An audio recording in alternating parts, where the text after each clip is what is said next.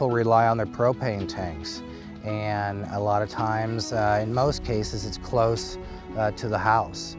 In this case, it's probably 50 feet from the home.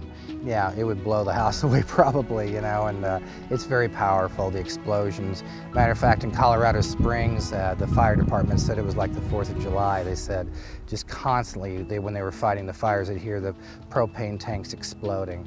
That's just from the general radiant heat that's that close to the fire. We are making essentially a fire shelter for the propane tank. It's about 1/4 of an inch of fire blanket that will resist 3,000 degrees worth of heat.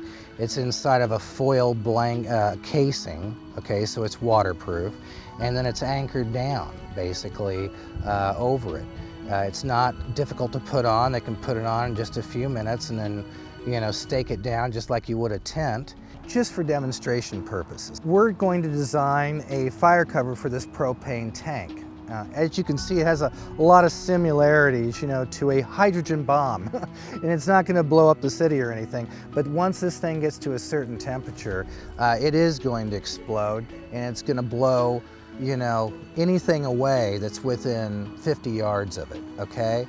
So by keeping it under its critical temperature limits, has the fire blanket off the space shuttle, and it has basically just an aluminum outer foil, and that basically just reflects the radiant heat. So as you have those hot summer days, it's going to keep everything cooler anyway.